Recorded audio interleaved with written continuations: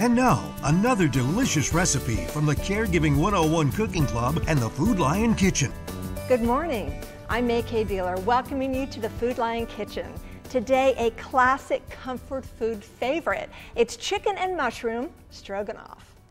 Start off by melting some My Essentials butter over high heat in a large nonstick fry pan. Next, place some My Essentials flour in a pie pan and add boneless, skinless chicken breast and turn to coat well. Now we're going to take the coated chicken and we're going to put it in the skillet that's got the butter in it, and we're going to cook it about 5 minutes. Stir in some onions, mushrooms, and any unused My Essentials flour. You want to reduce the heat. You want to cook the onions till they're nice golden brown, and that takes about 5 minutes. Here in a small bowl, we'll whisk together some chicken broth and mustard. Pour this mixture into the fry pan and stir.